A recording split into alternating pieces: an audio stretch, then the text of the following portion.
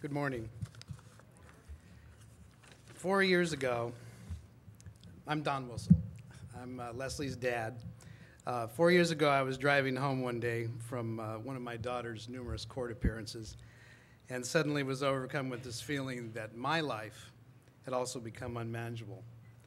I realized that I was trying to cover up her behavior, trying to protect her visitation with her son, trying to track her whereabouts, making threats, paying bills, and making attempts to get her into treatment. I was in denial, and it was emotionally draining. There I was, sitting at a stoplight one day, feeling isolated and alone and inattentive enough to barely miss hitting a pedestrian in a crosswalk. I stopped shaking. I suddenly was overcome with this feeling that I was powerless. I lacked the ability to direct her life, and I had become emotionally codependent. I was in my own disease. At that time, I'd been attending Al-Anon meetings off and on for a year. However, I stopped going after my daughter got into recovery. During that time, I continued my obsession with the program, continued with my enabling, and continued trying to control most outcomes, telling myself if I just tried a little harder, I can cure her disease. Wow, did I have all the signs of an addiction. In January 2008, my daughter entered a court-ordered 90-day treatment program, during which time she became pregnant.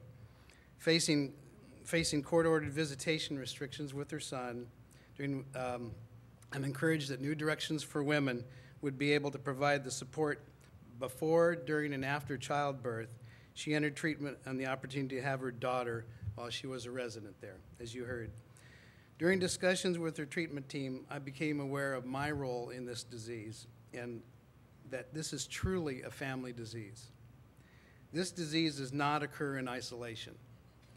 I tried to attend every family group at New Directions for Women, gaining the support of others and take away some more knowledge about the disease of chemical dependency.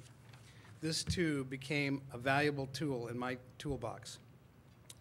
I've also learned that this disease will kill you, a fact that I've become all too aware of this past year. I've learned the 3 C's: I didn't cause it, I can't control it, and I can't cure it. During this time, I became regularly attending Al-Anon meetings, including several parent group meetings each week, and I began reading Al-Anon literature, getting a sponsor, and beginning the 12 steps.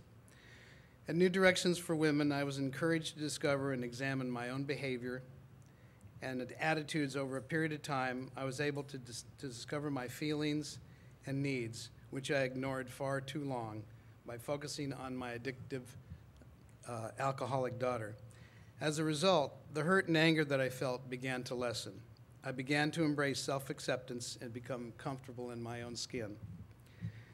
Upon completion of the 90-day residential program, my daughter continued her treatment for an additional 8 months after her daughter Madeline was born.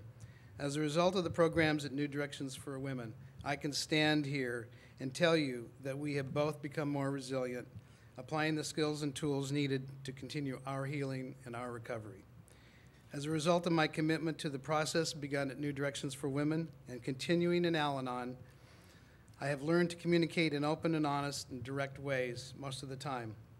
I've learned to set boundaries, and I've learned to detach with love. I am committed to using these tools and the skills I've learned for moving into recovery as a family. Thank you.